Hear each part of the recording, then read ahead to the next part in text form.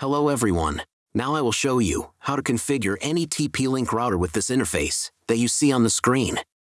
If you need to connect your router to a computer, in the description there will be a link to the video. It shows in detail how to do it. And before we start, I want to say that if my video will help you, please support my work. Every donation will help rebuild my home, which was destroyed by Russian invaders. Half of all donations I will send to animal shelters and funds which support Ukrainian war victims. All details are in the description down below.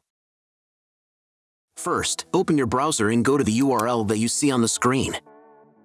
Use the address bar, not the search bar. If the link doesn't open, or you see a page with a password that you don't know, it means that your router has already been configured, and you need to reset it to factory settings. Press the special reset button on the router for 5 to 10 seconds. The indicators on the router will blink. Usually this button is inside the router case to prevent it from being accidentally pressed. In this case, press it with a thin object. The router will reboot and the settings will be reset to factory defaults. Then you can try to enter the router settings panel again. If your router settings panel looks not like mine, it means that your router has a different version of firmware. I recorded a video for each type of firmware. All links are in the description down below. So, at first you need to set a password for the personal cabinet of your router. Click on Let's Get Started button. I should also warn you that depending on the firmware version, you may not have some setup steps or they will be in the wrong order. Trust me, you got this. Just watch the video and follow instructions. On the first screen, select your time zone. If you don't remember which one you have, select any and click Next. On the next page, select the type of internet connection. Usually it is specified in the contract with your broadband provider. If you don't know, you can try to click on the Auto Detect button. The router will try to identify what type you have. If it has failed, select Dynamic IP and click Next.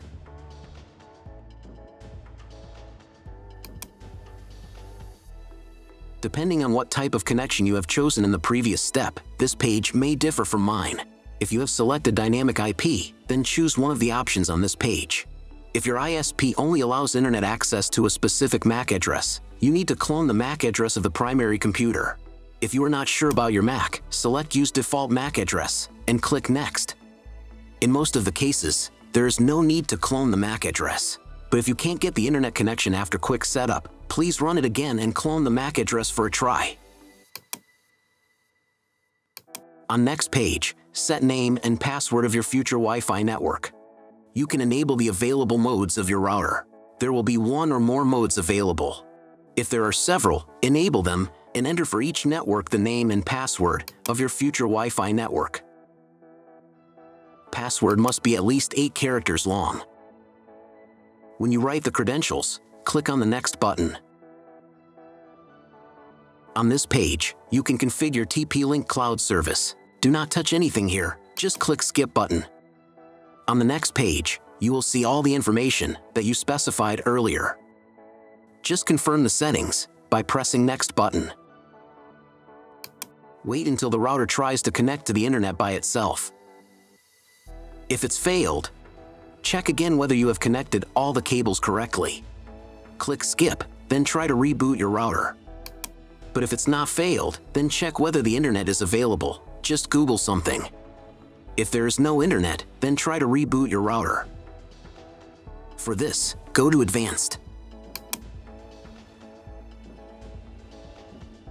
Next, select System.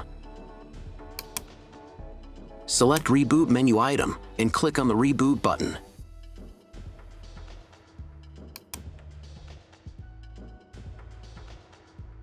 If the internet still does not appear, then log into the router control panel using the password that you created at the very beginning of the router setup.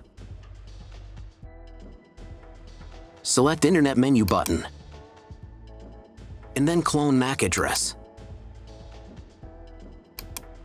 After that, save the settings. Reboot your router and after a couple of minutes check internet connection.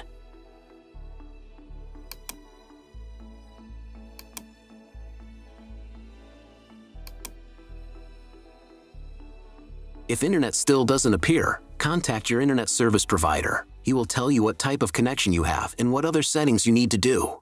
That's all. If my video helped you, please support my work. Every donation will help rebuild my home, which was destroyed by Russian invaders. Half of all donations I will send to animal shelters and funds which support Ukrainian war victims. All details are in the description down below.